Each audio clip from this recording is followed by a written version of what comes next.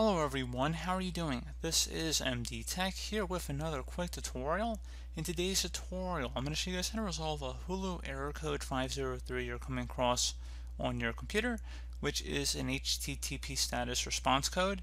And this generally means that the server might be temporarily unavailable. So we're going to go about a couple potential solutions here to resolving this problem.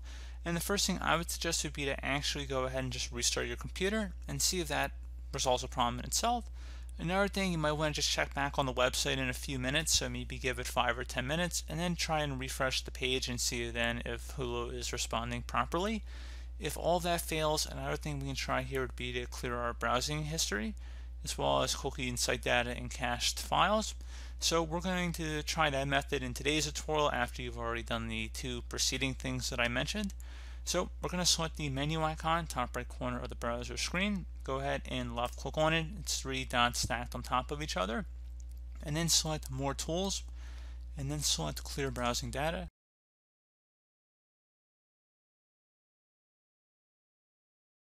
Set your time range to all time.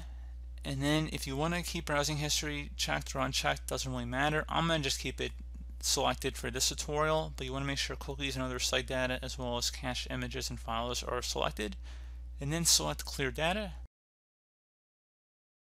And once that's done, you will need to restart your browser, attempt to launch Hulu once again, and hopefully that issue should have been resolved. So as always, thank you guys for watching this brief tutorial. Do hope that I was able to help you out, and I do look forward to catching you all in the next tutorial. Goodbye.